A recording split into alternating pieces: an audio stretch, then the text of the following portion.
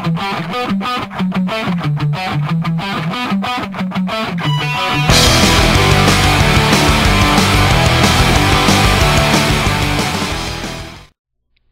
hey YouTube, Spader here with another quick video. I've been getting some questions on some of my guides, and I want to answer those for you real quickly so I don't get people asking me them all the time.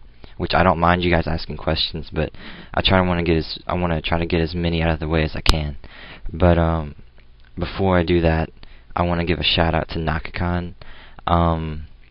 He's been helping me get some subscribers and help me get going with this video making thing, and I really appreciate it.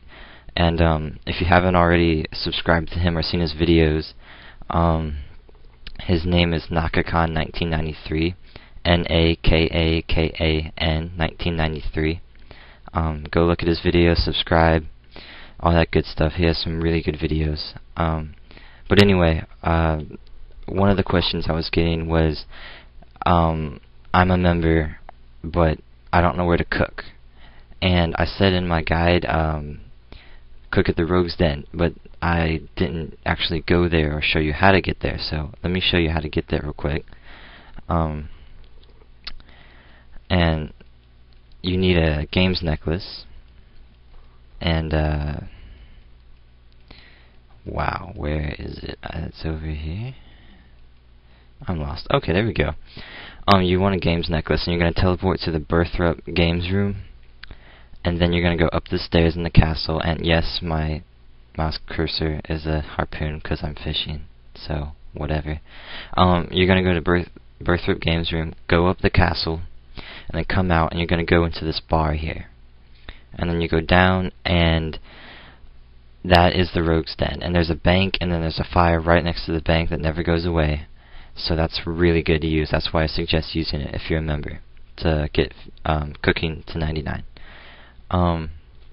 Another question I had was, Tico isn't working well on Internet Explorer. Yes, and some people were complaining that they couldn't move this right here, back and forth, to make it bigger or smaller. And that's because Tico doesn't fully support Internet Explorer. It fully supports Firefox. But and with Firefox you can move that. I'm using Firefox right now. But with Internet Explorer you can't move that page. You can't move this left and right.